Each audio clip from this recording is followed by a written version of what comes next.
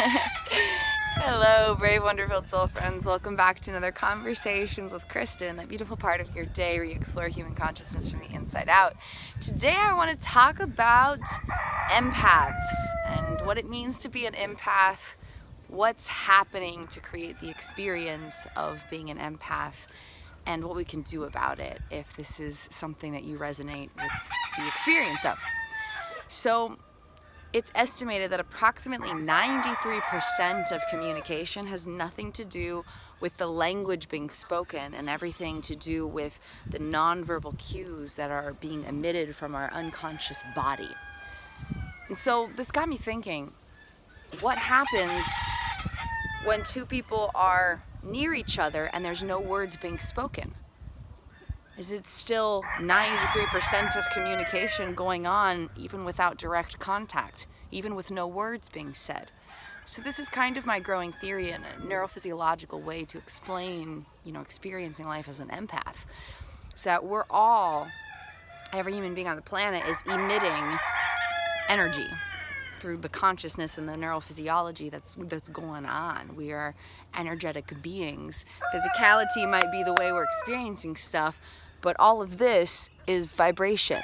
This is the vibrational frequency of a finger. This is the vibrational frequency of an eyeball. And because of light waves and sound waves, we have sight and, we hear things. And, everything is some kind of vibration. And so we're all emitting some form of a vibration. And you can kind of feel this. Like if you're in a scenario and someone walks in the room, a lot of times there's an energy shift.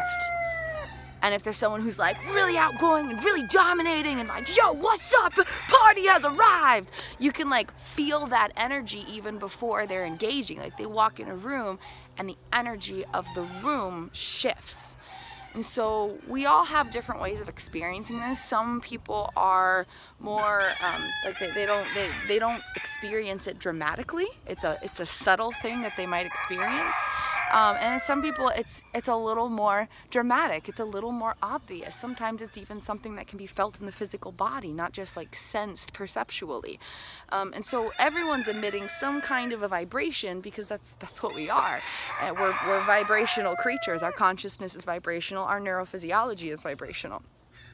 And if 93% approximately of communication has to do with unconscious aspects of our body, then even if there's no direct verbal contact, there's still communication happening even when people are just passing by one another. And so empath, you can look at it as like being very empathetic. Like if someone shares a problem with you, for example, do you have sympathy for them? Do you have compassion for them? Or do you have empathy for them? Those are three very different experiences, and each one pulls you a little bit closer to what they're actually experiencing. Sympathy, you're pretty far away. You have a good soft space in your heart, but you're pretty far away from what they're actually going through. Compassion, you're a little bit closer. You feel for them a little bit more personally. Empathy, though, is you actually feel what they're feeling. And part of this has to do with the mirror neurons in our brain, which is a really magnificent neuroscientific miracle, neurophysiological miracle. We have mirror neurons in our brain so that our neurophysiology actually starts to reflect the neurophysiology of others so we can connect with them. It's pretty miraculous, pretty profound stuff. So everyone experiences life differently. We all experience ourselves differently. We all experience interacting with the world differently, and of course, interacting with people we intimately know versus going to the grocery store and interacting directly or non-directly with complete strangers. It's all different experiences, right? So let's take this concept though.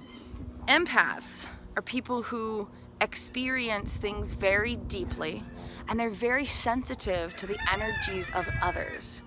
And I'm not saying sensitive in a derogatory way, like, oh, you're so sensitive.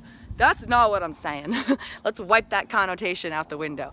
Sensitive just means you're in tune with it. It means you're aware of these energies that other people might not be aware of. You experience them in a more direct way. And so when you're an empath, you can experience the energies of others where even those other people might not be aware of their own energy that's being experienced. And so It has to do with the unconscious awareness of the unconscious energies of people. It's kind of a nice way to sum up what it means to be an empath. You experience life very deeply.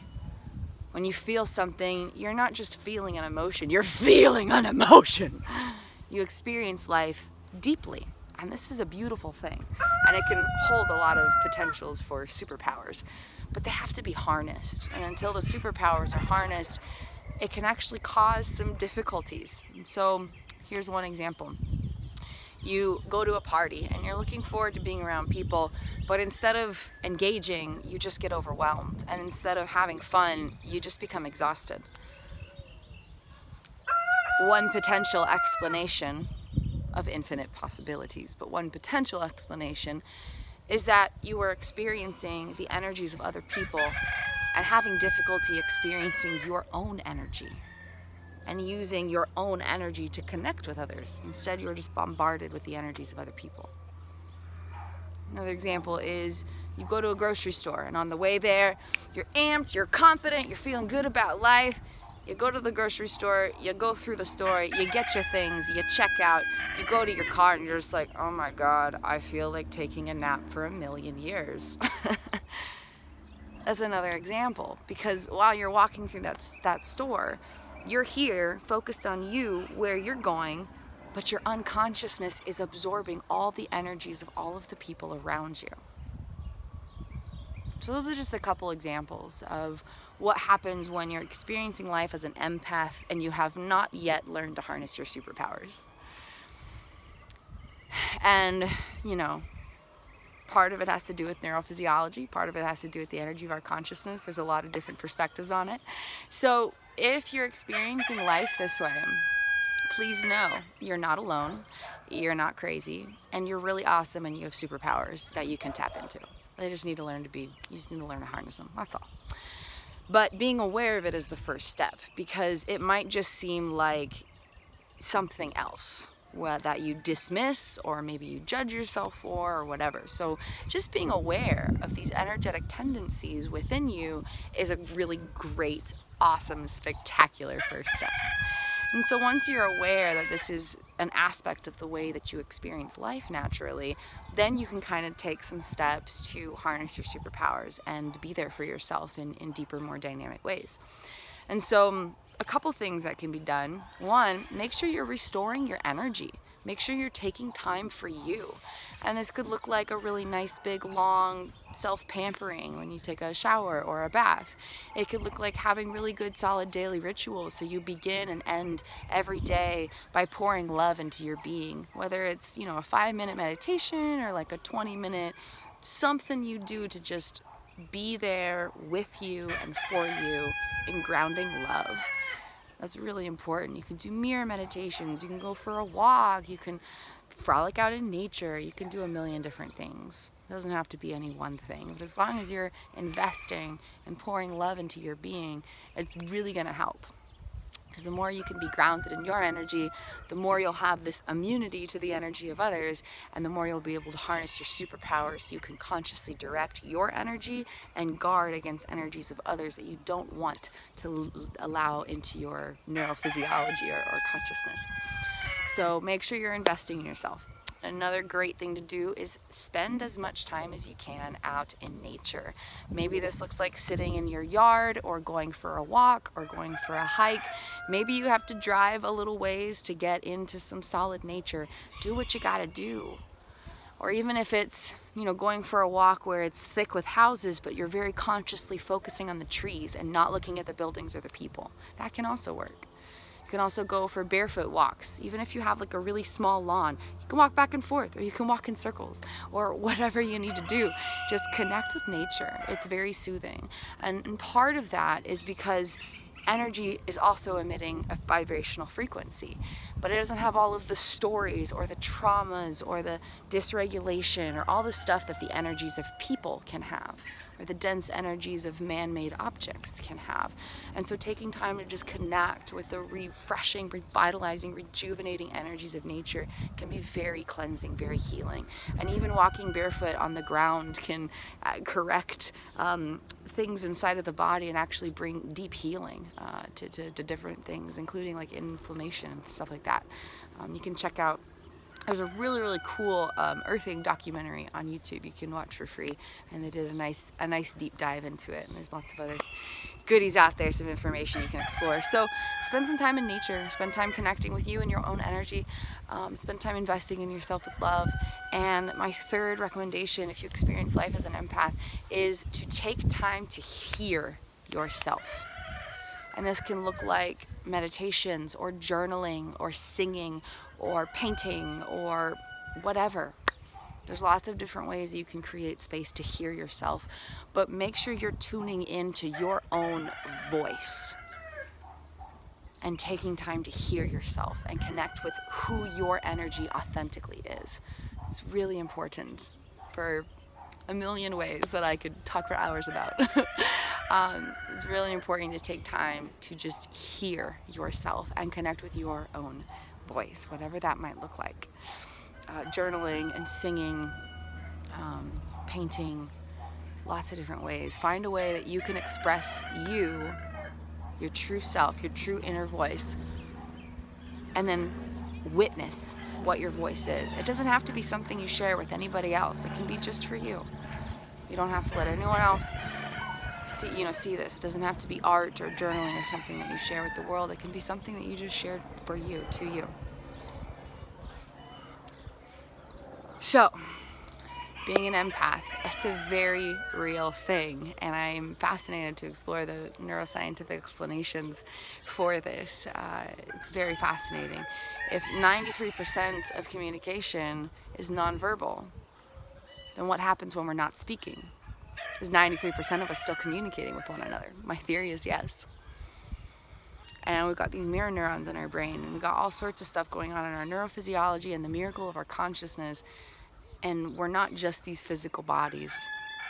This is the way we see ourselves and see each other, but there's a lot more going on energetically. And some people are more aware of those energies and can actually feel them inside of their bodies. And another tip, or fourth tip, is to set up an energetic boundary. And so this is something that I've been working on for years and have really begun to master in a way. It's very powerful once you can tap into this ability of consciousness. And if you watched my SuperPowers of Subconscious Parts video, this is a superpower of guardian parts. They can put up these energetic boundaries so that certain energies are not able to touch your consciousness or your neurophysiology, and you can just stay grounded in your energy and not allow the energy of what's going on around you or who's around you to influence how your consciousness and energy and neurophysiology are flowing, because it's all energy. It's all energy. And yes, that's a really powerful tool. And if you ever want some healing journey guidance with any of this stuff, if you want help understanding yourself, or knowing how to respond to yourself, or knowing how to harness your personal power, or knowing how to cultivate deeper self-love, or if you want to identify what's happening within you to gain clarity on the experiences that you're having, or know how to harness your power to cultivate deeper self-love while you're moving through and responding to these experiences, with any of the topics I talk about, I would be honored to connect with you through a consciousness consulting call, where we share sacred healing space, and I lovingly guide you through a process of understanding your consciousness better and harnessing your tools so that you can respond in a way that gives you all the power you need through your own gracious love to plant energetic seeds of transformation so that you can grow into the person that you want to be, so that you can transform your consciousness into a home that you desire to live in and experience life through, and so you can transform your life experience so it's a lot more beautiful to move through. If you're interested in any of my Healing Journey services or my products, I also offer a variety of Healing Journey resources. Please explore my links below for more information, or you can email me anytime at artistryofexistence@gmail.com. I would be truly honored to connect with you and step in as a healing journey guide so that you have all the power that you need to allow your healing journey of life to become exactly what you desire for it to become. And so If you're experiencing life as an empath, the first step is to recognize it. The second step is to really invest in yourself and pour into your own energy. And the third step is to start harnessing your superpowers so that you can be intentional about not allowing other energies to influence you. I love you. Thank you so much for joining Conversations with Kristin, that beautiful part of your day where you explore human consciousness from the inside out. I'm so grateful for you. I'm so grateful you're here. I'm grateful that you're on the healing journey that you're on. I'm grateful that you're exactly who you are. I'm grateful you're exactly where you are. You're exactly where you need to be. And the best is yet to come. This is just the beginning. This is just the beginning. So keep going, soul friends. I believe in you infinitely. I am cheering you on. Have a beautiful and blessed day, soul friends. Namaste. Namaste, soul friends.